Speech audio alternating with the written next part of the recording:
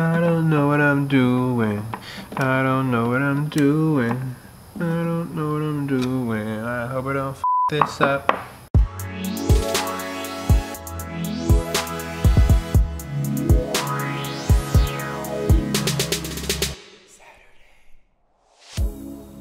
So the radio's not working.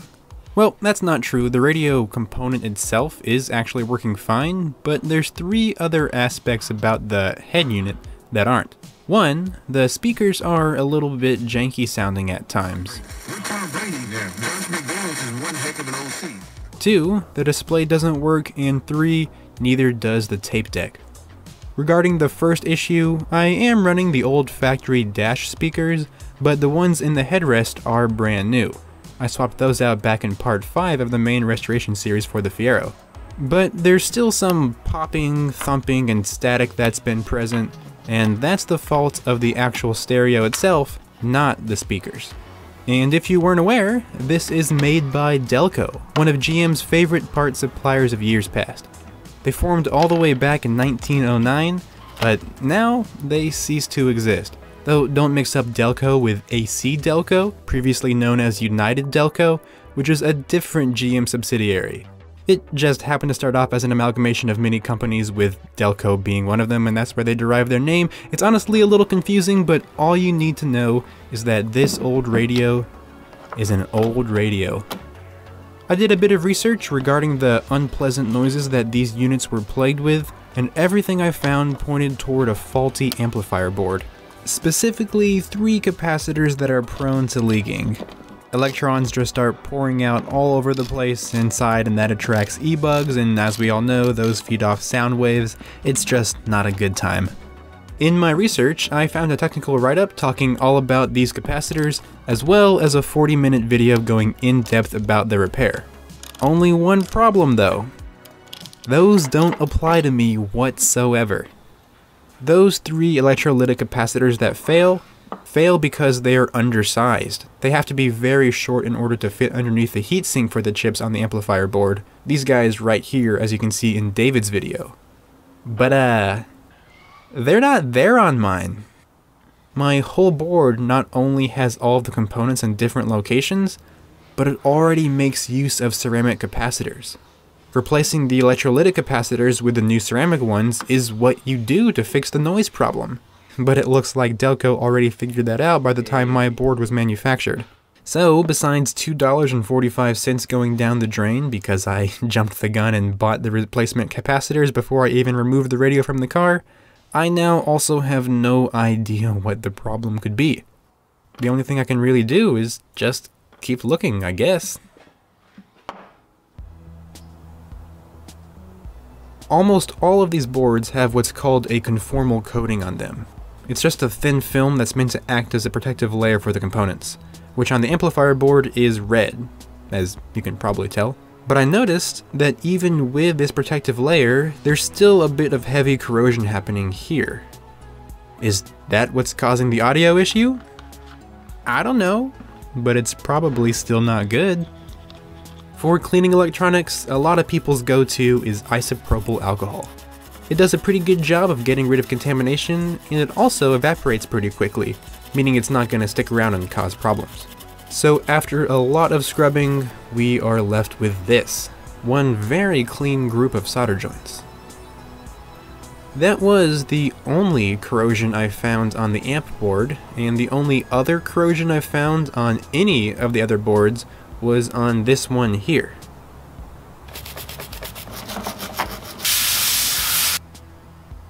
I guess all there is to do now is see if this scrubbing actually did anything.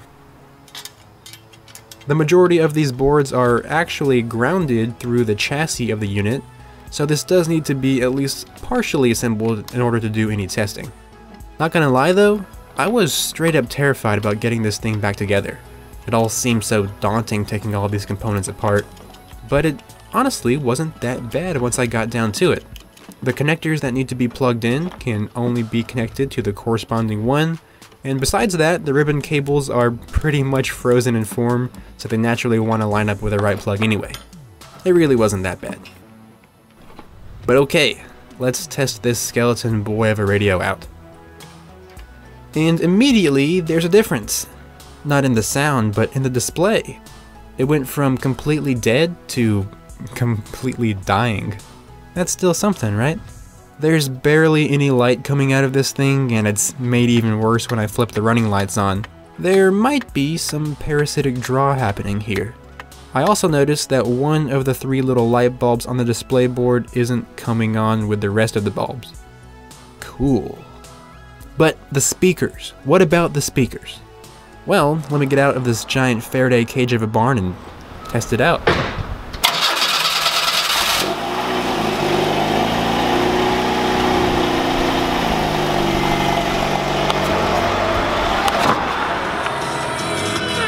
Hey, I don't want to get this video removed because of copyright issues, but the sound is clear. Neat. But the display and the now known light bulb are still crap, so let's see if something can be done about that. The radio was popped out of the car and stripped completely apart yet again. For the last time, hopefully. Let's take a closer look at this thing. Fixing what should be a pretty simple problem first, I want to tackle the little light bulb issue. The filament inside the bulb is perfectly intact, so it should be lighting up. I did a bit of electrical archaeology and found out that this pin here is the 12-volt input for the little lights that come on. With an Arduino acting as a baby power supply, we can test these lights out. But just like in the car, the right one is not coming on. 99% of tracking down electrical gremlins starts off with checking continuity, making sure that all wires and traces are allowing electricity to flow as intended. From the 12-volt input to the bad bulb, there's a trace that goes all the way around the board to this red wire, and that wire goes to the light bulb on the separate board for the display. With my multimeter set to continuity mode, everything checks out. I thought at this point, oh, maybe it's the ground that's bad, which is shared with the display, so that could be why they're both faulty. But nope. I got out the janky power supply again and tested it right on the solder joints this time. The other light turns on because you can see the glow on the mat, but still nothing here. What if I just check the actual pins directly? Well, would you look at that. Looks like we got ourselves some broken solder joints, boys. And that is an easy fix. I scraped off the rest of the conformal coating around the joints, then reflowed the solder, and also added way too much new solder. It's a globby mess to say the least, but hey, it still should work just fine. Oh yeah, that's very relieving to see. Well, if the light bulb just had some solder joints that were garbage, I'm thinking that it's very possible that the display issue is singing to the same tune. The continuity between the display pins and the corresponding pins on the microchip here seem to check out until the very last pair on this row. Just like any problem child, pressing a hot iron against it is the obvious course of action.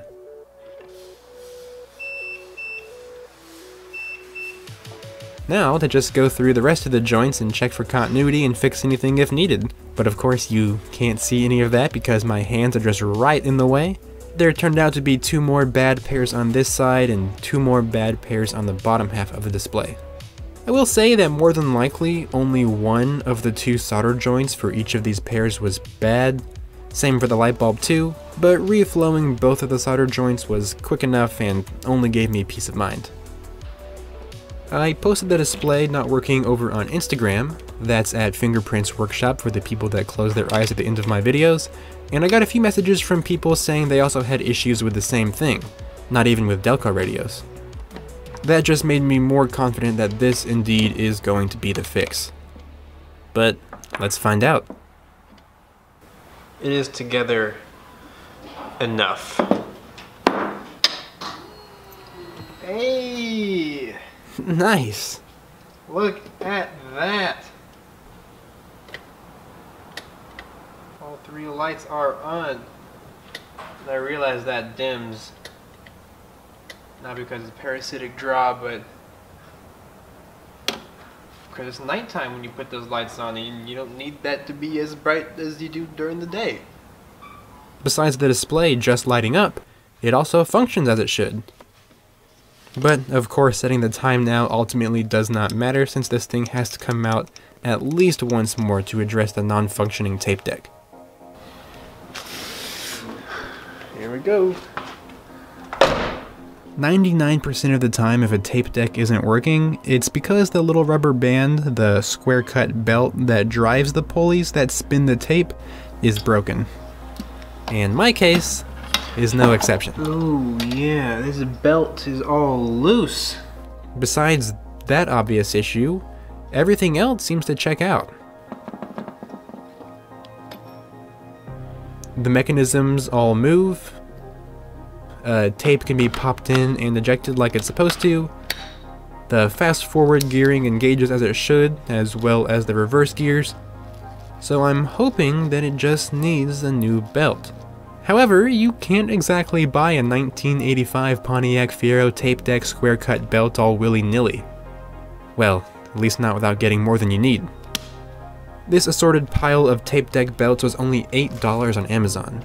Considering that this is the only expense necessary in order to fix the radio, not including the $3 worth of capacitors I ended up not using, that's really not a bad deal. So after finding one that looked to be the right size, I slipped it over the two large capstan pulleys as well as the motor pulley. Assuming that this is the whole problem now fixed, I guess I can go ahead and put the entirety of the radio back together. But why don't you guys take a quick look at how far the playhead is for this video? Yeah, I guess I got a little overzealous. So I'm missing one screw.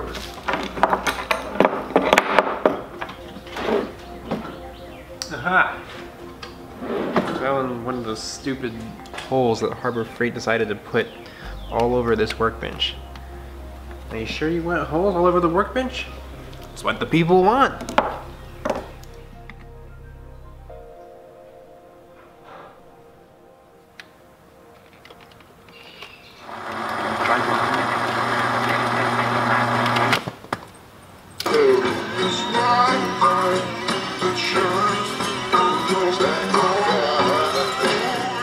Okay, so there's some audio. That's still a win, right? Maybe third place? The fact that it is playing just very slowly means that there's some friction happening.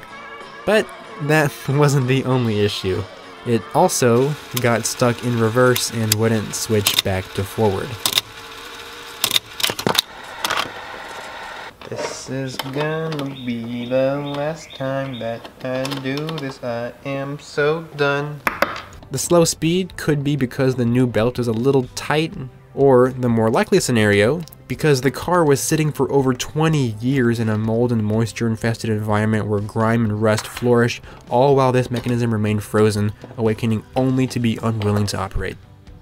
Basically said, it needs lubrication. But as any forum post or technical write-up would tell you, a tape deck is not the place to hose everything down. Some parts of this need to be spinning or sliding smoothly and can be a little bit oily, and others need to be bone dry, mainly the parts that actually come in contact with the tape. And here I'm actually adding oil where there's the metal on metal contact for all the sliding mechanisms. As far as the actual issue for the playback speed goes, that's a problem with the pulleys right there. The main shafts of these pulleys are called the capstans, these guys right here, and they're what drive the wheels that pull the tape across the tape head. And unfortunately, I also got a little overzealous here and didn't notice when my camera shut off. Cool. Basically, I slid the pulleys out with the shafts attached to them, wiped everything down, and added the teeniest bit of oil to them and slid them back in. And that's all it should need for the speed issue. For the reverse issue, that's the result of something wrong with the solenoid for the auto reverse mechanism.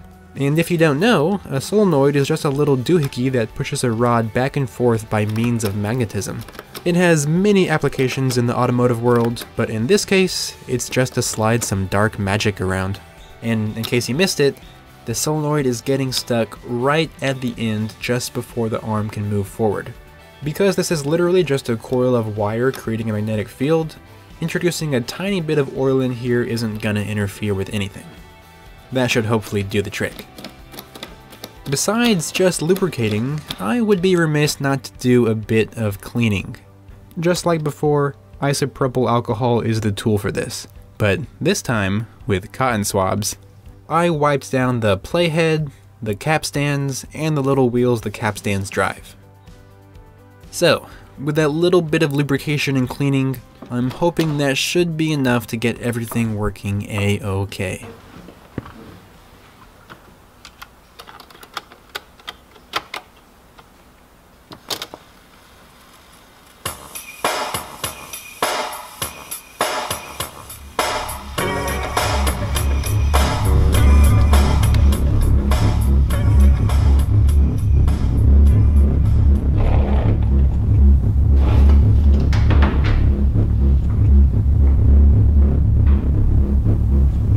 What's up? I just watched the edit for the video. You're not going to use that Hall & Oates song as the montage music for the final assembly, are you? Yeah. Aren't you a little bit worried about it getting copyright striked? No, because truthfully the tape player does work, but it plays about 5% slower than it actually should play. It's not ideal, but because of that, the copyright crawler's not going to detect it, so it'll be okay. So you're absolutely positive it won't? Yeah, 100% positive. Okay, so we're not going to upload the video, find out that we do indeed get a copyright strike hours before we release it early for the peeps on Patreon, and then have to scramble and film something that addresses all this mess. I guess like worst case scenario, we could just use royalty-free music for the montage and I guess get one of those cassette to auxiliary adapters and just play something that's not copyrighted. But that is not gonna happen for sure.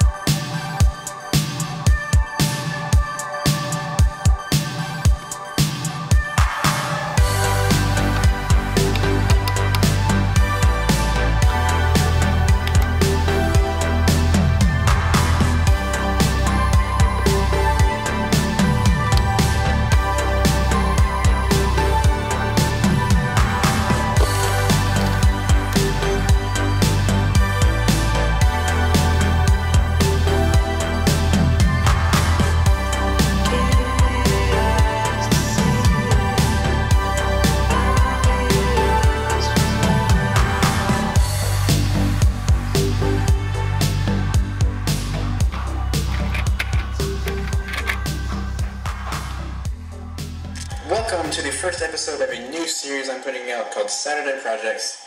I typically upload at a pretty sporadic rate, just whenever I have stuff done. I want to put more semi-regular stuff out there so my viewers actually stay engaged in my channel, because currently I'm doing a pretty horrible job of that. Yeah, and 4 years later, you still are. While this may not be the most pristine specimen of automotive interiors, and definitely not the most desirable of head units, I'm still extremely happy with getting this thing working again. This was something that I think a lot of people would otherwise just chunk into the garbage, but I saved it. Not dissimilar to the whole project car actually. But I got this radio to play without too much noise, the tape deck works, and honestly what I'm most happy about, the display functions. It was the last little visual thing needed for this interior to be wrapped up in a nice 1980s bow. And I say it's the last thing for the interior because I already filmed all of the work for the next main episode in the Fiero restoration series, where a few more things in here had to be addressed, as well as some stuff on the outside.